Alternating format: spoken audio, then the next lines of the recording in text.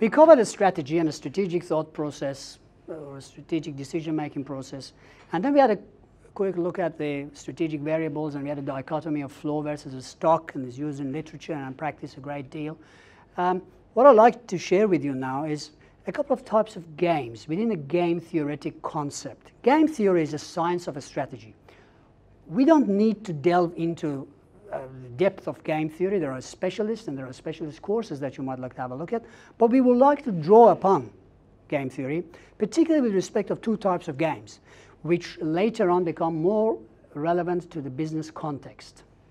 Now, within the game theory, you can have a host of different parameters and facts that it's outside our immediate focus. For instance, the payoff structure, the zero-sum games, positive-sum games, negative-sum games, the Nash equilibrium, and a host of other relevant factors.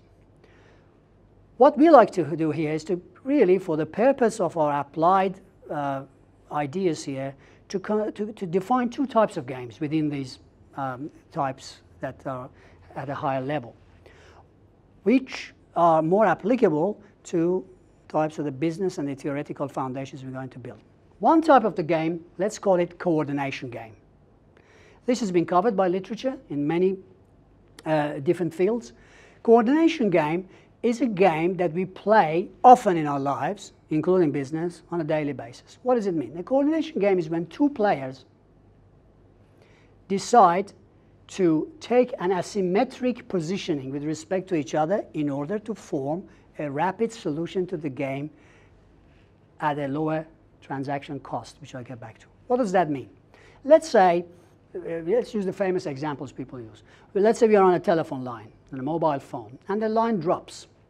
And I want to contact you, and you want to contact me. At the same time, we're calling each other, so obviously there is engaged. Then we say, I better wait for the other person. We're both waiting. Then we say, oh, he must be or she must be waiting for me. So we call again, engage. You see how suboptimal it is?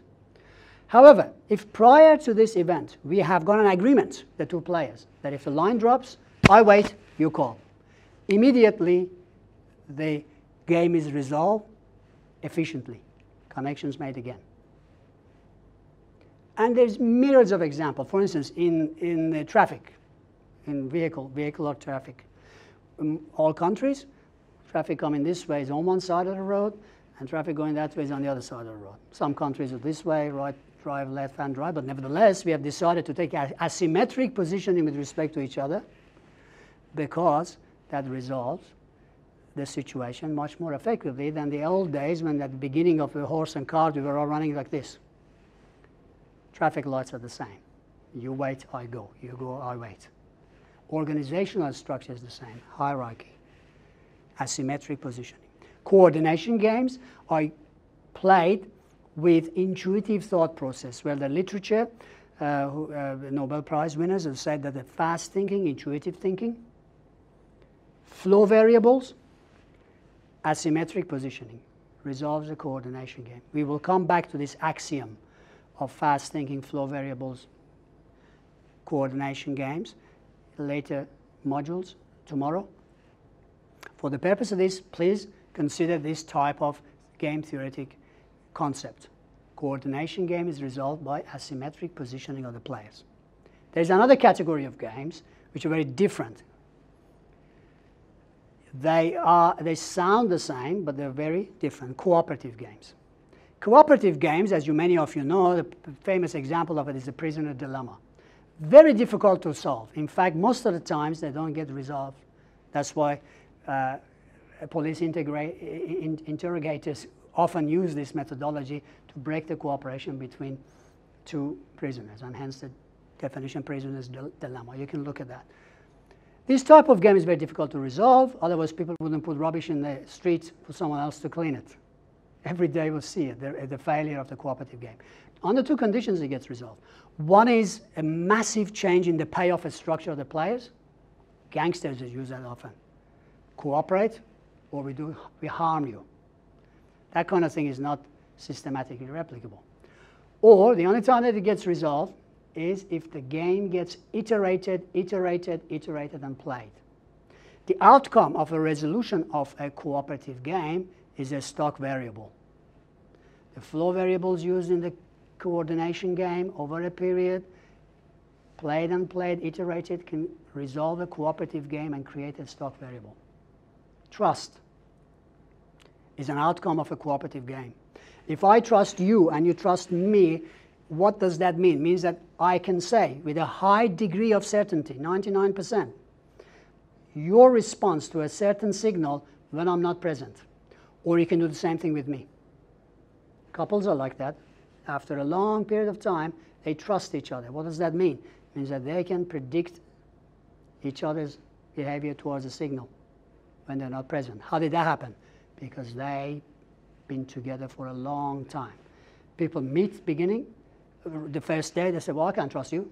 What does that mean? It means that I haven't played the game with you. I don't know how you're going to play. Cooperative game gets resolved primarily as a result of iteration of the game. A brand name comes out of a stock variable as a result of consistency, repeated use of a consumer, of a product, trusting in it. Stock variable comes up. So therefore, for the purpose of this module here, in applying our previous concepts of flow versus stock variables and strategic decision making, please consider two types of games. Coordination games, asymmetric positioning, cooperative games, repetition of the game to resolve. Coordination game will see that they're more applicable to about 60–70% of our activities in business and life. They're required to be played with the flow variables in order to create conditions, quite rare conditions, however, present, to resolve a cooperative game and create a stock variable.